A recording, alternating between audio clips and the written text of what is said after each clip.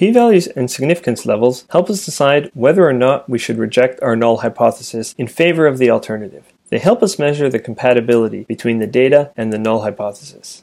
Recall that we are using the following null and alternative hypothesis. We had calculated our test statistic to be negative 2.6, and this allows us to say that the sample average IQ of 117 is 2.6 standard errors below what we'd expect it to be, an average of 130, if the null really is true. To measure the compatibility between our estimate and the null value, we will calculate the probability of observing a sample average of 117 or less by chance, assuming Kian's IQ really is 130. This is what we call a p-value. We've also seen that we can look at this in terms of what we're calling a test statistic.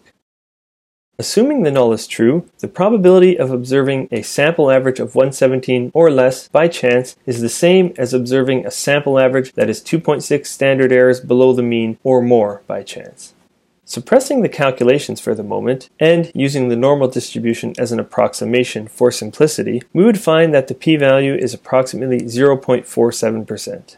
It is very important that we talk about what the p-value's interpretation is and what it is not. The p-value is not interpreted as there being a 0.47% chance that Kian's IQ is 130. It is not interpreted as there is a 0.47% chance that his IQ is 130 given our sample either. It is interpreted as follows. Assuming that Kian's IQ really is 130, there is only a 0.47% chance of observing a sample average IQ of 117 or less by chance. From here, we know one of two things must have happened. Either the null is true, and he just ended up with one of those rare 47 out of 10,000 times kind of days, or the null is false, and his IQ really is something less than 130.